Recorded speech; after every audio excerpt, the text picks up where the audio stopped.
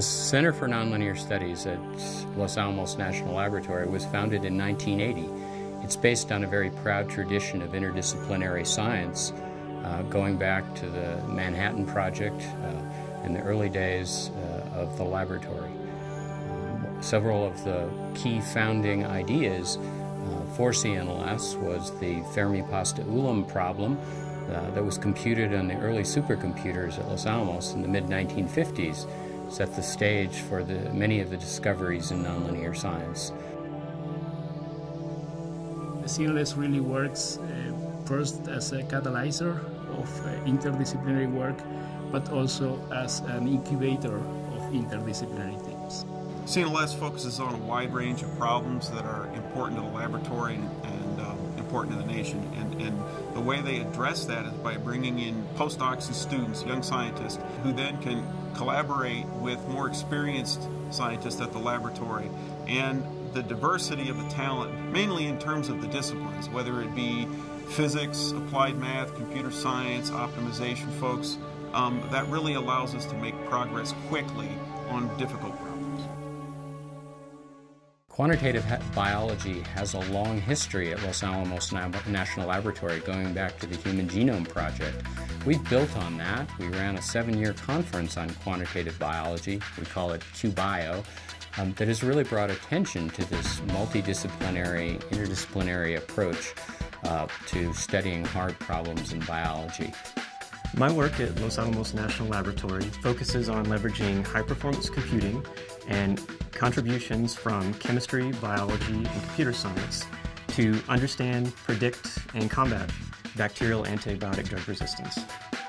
Computational biological physics allows me to investigate proteins and protein interactions at the scale of individual atoms up to multi-protein complexes. This allows me to understand and tackle problems at multiple scales.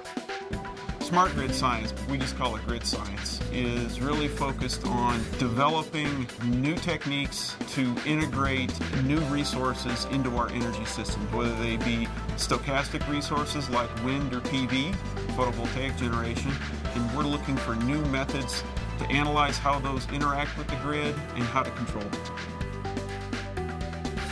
In the area of materials science, we've looked at the strength of materials, their susceptibility to radiation damage so that we can improve materials in energy-producing facilities. We've looked at the structure of glassy materials, disordered materials, and how some of those concepts can be used in understanding the mechanisms for earthquakes in nature. In the area of condensed matter physics, through novel computation, able to access new materials, predict new materials, and investigate regimes of quantum behavior that have been inaccessible to simulations in the past. In both nanoscale science and mesoscale science, interdisciplinary research is key. The CNLS MESOSCALE Science Frontiers Conference will bring together researchers from all around the world to discuss this important new science area. We'll create a unique venue for encouraging dialogue across the breadth of disciplines, now embracing the challenges and opportunities at the mesoscale.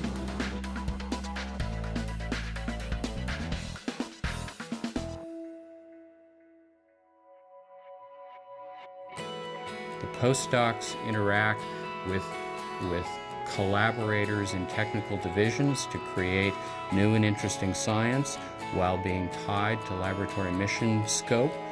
They interact with visitors from around the world, and they participate in conferences where we build scientific communities through participation from national laboratories, from academic institutions, and from industry. So one of my focuses as a postdoc at CNLS is the interface between computational science and condensed matter physics. I find CNLS to be a very stimulating environment because there's so many opportunities to work with people in various areas. We're as much about our approach as we are about the topics that we study. We formulate this approach around a central core of postdocs. We have 30 to 40 postdocs here at any one time. It's one of the largest concentrations of scientific postdocs anywhere in the world. Most of my postdocs are sitting at the CNLS, and I interact with them on a daily basis, so I come to the CNLS every day, and that also gives me the opportunity of interacting with other postdocs. Something starts, and then the mentors get involved, and that is basically the beginning of interdisciplinary work.